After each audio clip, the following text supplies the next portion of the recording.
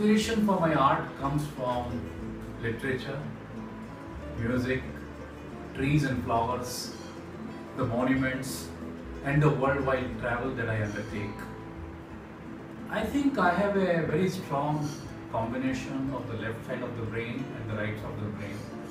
The left side provides me the organizational capability coming from my engineering and managerial background, and the right side comes from my passion for art. That helps me in creating fantastical, surrealistic, mysterious artworks which are full of imagination and strong on composition rather than on reality. I have held several shows, including solo shows in Singapore, Jehangir Art Gallery, Bombay, and India Habitat Center, New Delhi. I have also held shows in Chicago, London, and other cities. Characters of my watercolors come from the corporate world, who are art connoisseurs, and my artworks are adorning homes in USA, Germany, Japan, Switzerland, etc. I must dispel a myth regarding the life of watercolors.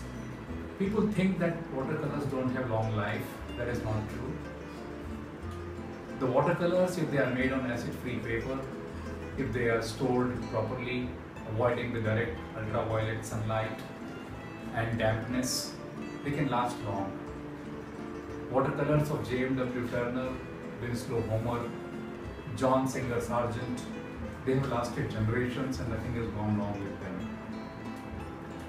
So I would like to suggest add some watercolors to the variety of art that you have at home or in the office. It will bring you a lot of vibrancy, mood uplifting atmosphere, and very happy feeling, colorful feeling in your environment. I would like to thank IAC for hosting my watercolors on their website. Now I would like to show you some of my watercolors representing the different types that I make. Thank you. Meditation.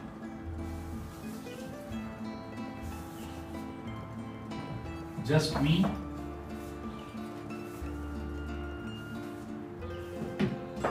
Meditation.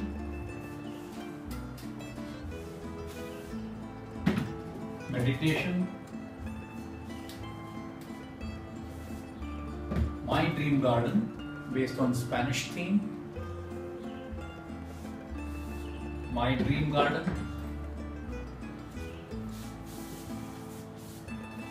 My dream garden. Utusumha based on Kalidas's poem written 1500 years ago. Utusumha depicting spring season. And my dream garden based on Uzbekistan monuments.